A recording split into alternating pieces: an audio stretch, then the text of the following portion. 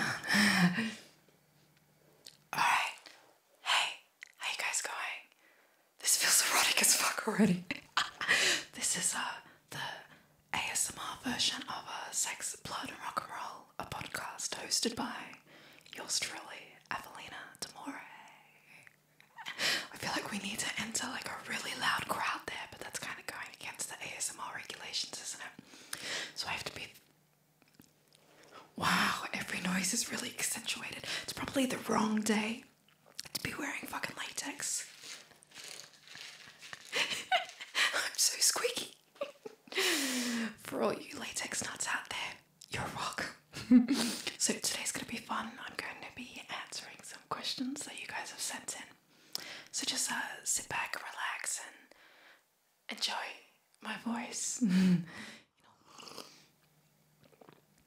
This is a new vocal microphone. It's the SM7B, and it's turned out really great for my podcast, but I bought it because I'm working on an album, as I've been mentioning to you guys. And yeah, this is the bad boy or bad girl that I'm using to record the album with. And it's been really fucking good. Really happy with it so far. I'm super paranoid that it's not recording, so I'm gonna turn around and make sure that it is. Oh, thank fuck. Alright, I can see audio files, that's good. So let me open up my phone. Sorry, it's my heels. And have a look at some of your questions.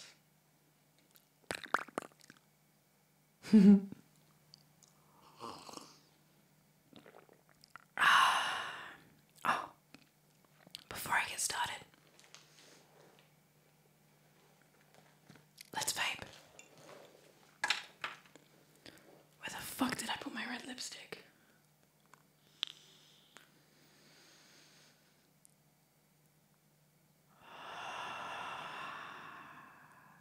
I'm sure this is very satisfying.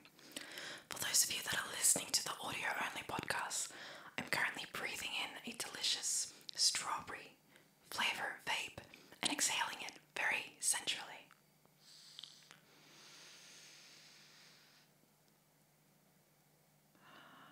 Okay. Let's start with the first question. Laura on Instagram. Hey Laura asks, any new products coming soon? Looking forward to seeing more of your work. Thank you, sweetheart. There's a fucking lot going on at the moment, yeah. So, my manufacturer is in Hong Kong and they've been shut. This feels so weird. For the entire month.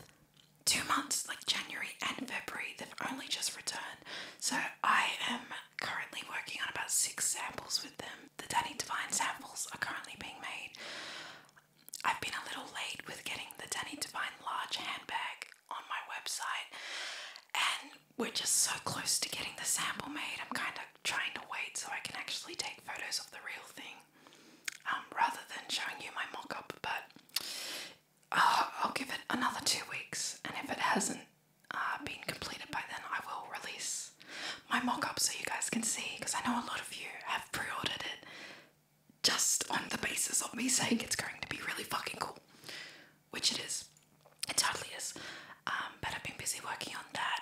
Danny also asked me to do a smaller coffin wallet that will match her collection, so I've started that. And I had a lovely call with Julia Zelg the other day. Maybe you guys follow her on YouTube. She's got awesome pink hair at the moment. She's lovely. Go and check her out if you don't know who I'm speaking of. I'm excited to announce that we're doing a collab. And I don't know if it's too soon to tell you what it is, but it's going to be pink. I think there'll be a black version, but the main handbag is going to be heart-shaped and pink, which is fucking totally different for me. But it's going to have my flair to it. That's something that I love about the design work that I do, is that it fuses someone else's aesthetic with mine, and I love that because it takes me out of my comfort zone. Let's drink some tea. God, I'm overdoing it now. Excuse me. also really fucking excited about my coffin ring. So I spoke about this about 2 episodes ago, I think. And now I've actually got the 3D mock-up of my ring, which looks fucking amazing. It blows me away how they do it in this program, and you can just spin it around and see the ring from all different angles, but it looks as good as I imagined it would. And I think you guys are gonna freak.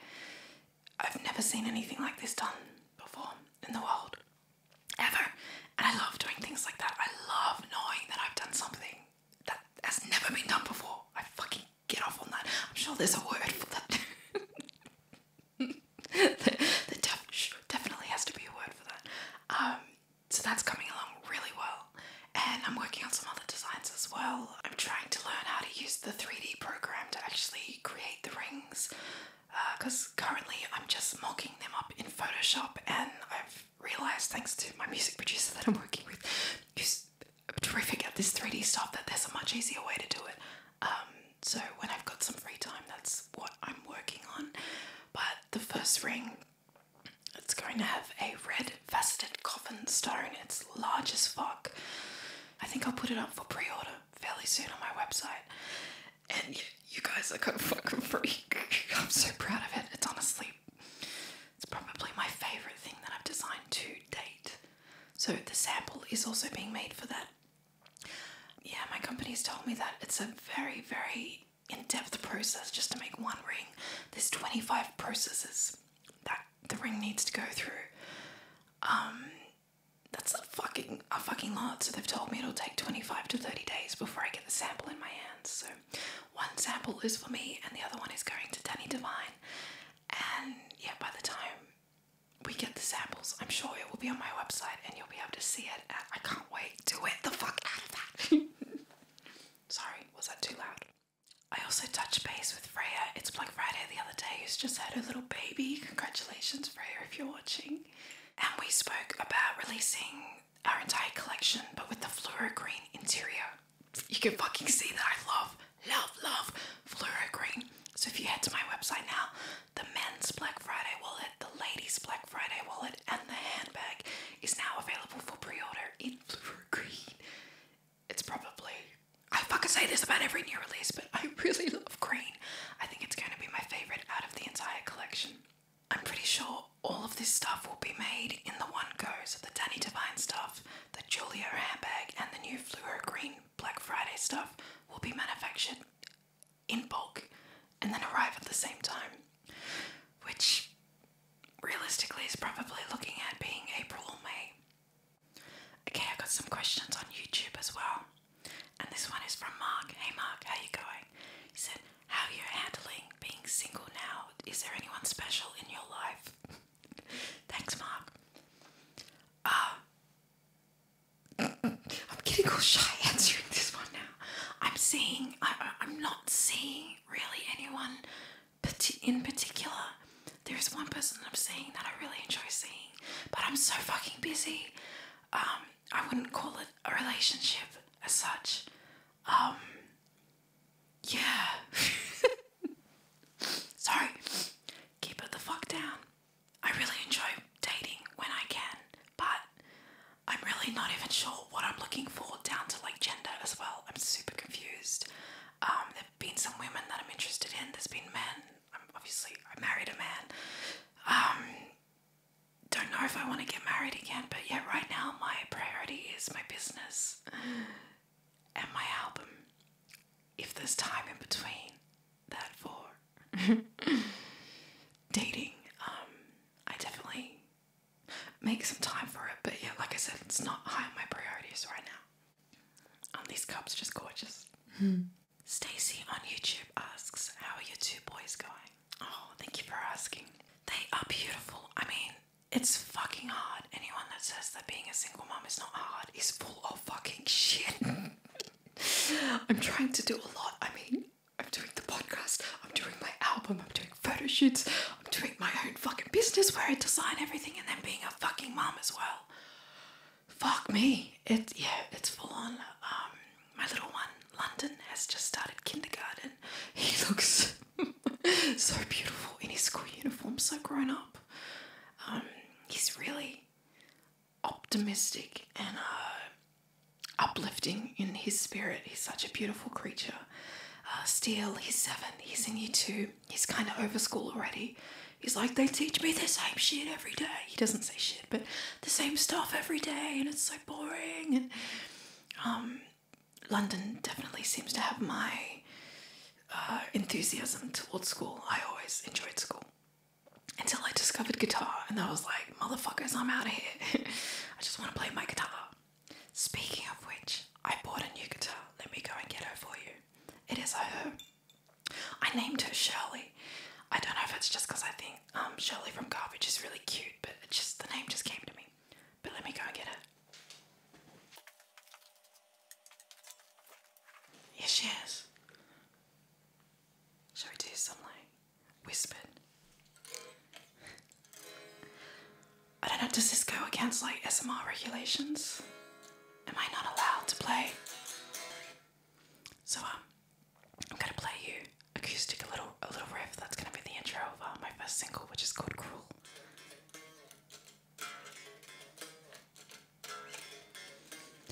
Just imagine it amplified and heavy as fuck.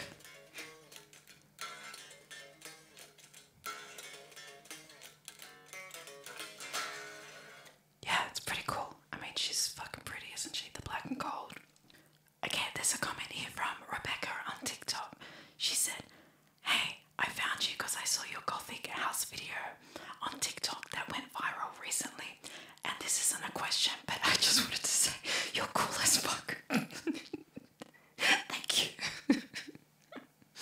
That's lovely. Yeah, so if you aren't following me on TikTok, go and join me. I was pretty surprised. I put some content on there that took me a considerable amount of time to make, and of course the one that took me 30 seconds to make blew up and has over 50,000 views, which is pretty amazing because I've only got 5 or 6 posts on there. But yeah, if you're on TikTok, go and add me, and I'm trying to put some unique content on there so it's not the same as Instagram or YouTube. Daniel says, I've heard you've been speaking about your upcoming album. Can you tell us a little bit about it? What style or genre is it going to be? Is it a continuation of As Angels Bleed? That is a good question. No, it is not As Angels Bleed at all. It is just me. Just me. As Angels Bleed was a project with my ex-husband. So I feel like it was best to leave that project in the past and start fresh. That's been my approach to everything recently. New guitars, new equipment, everything just me on my terms, what I like, and I really enjoy not having to ask anybody else.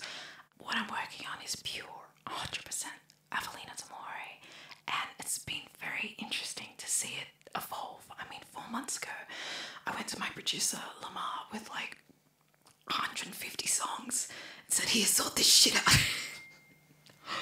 Sorry. Oh, speak of the fucking devil.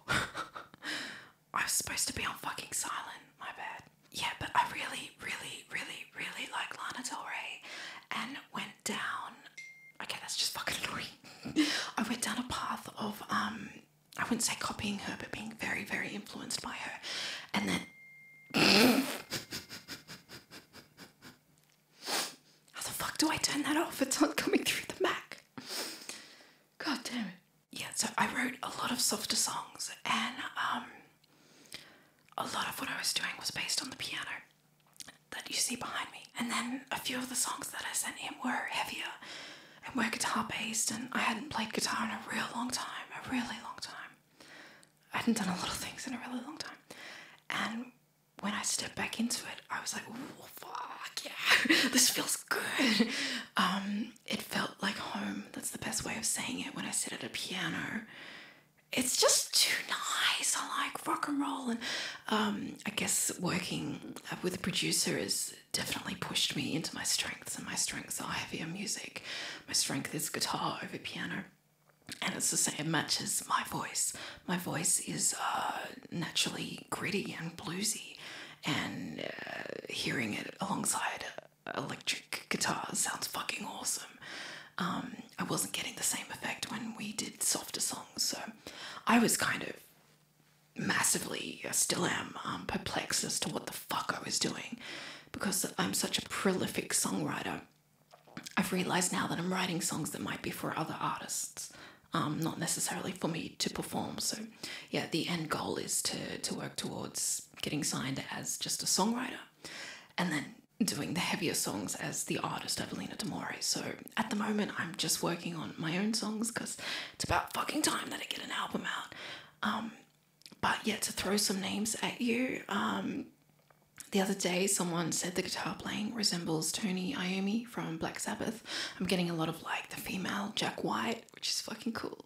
I think as soon as you do like poppy kind of rock stuff, people are gonna, throw Joan Jett in there, just as a huge iconic female guitar reference, which is fucking cool. I can't really say like it sounds too much like anyone else. It's pretty fucking damn original. It's heavy. It's heavier than I first envisioned it. But I'm happy with that, because when I look at myself outside of myself, I'm like, you are a fucking Gothic queen. What the fuck are you doing writing pop music? It makes no sense. So yeah, I'm very excited to step into that darker aesthetic. It wasn't really a step. It's like, just be yourself. Shh, sorry. I have to giggle quietly. It's really fucking hard. I listen to a lot of Type O Negative, and I think that's coming out in the guitarist that I'm coming up with. And I know Peter Steele was like massively influenced by Black Sabbath, so I'm not surprised that there's a connection coming out there. But yeah, I listened to a lot of rock music growing up. I was into Silverchair. Was like still one of my absolute favorite Australian rock bands. But I loved Incubus and Limp Bizkit and Korn and Marilyn Manson and Nine Inch Nails. Tool, I still love Tool. Their new album is amazing. It's going to be heavy, but I think as soon as there's a female vocal, there's always that poppier, lighter element to it. I don't scream, so it's not in the vein of Arch Enemy or anything like that. And Alyssa is amazing.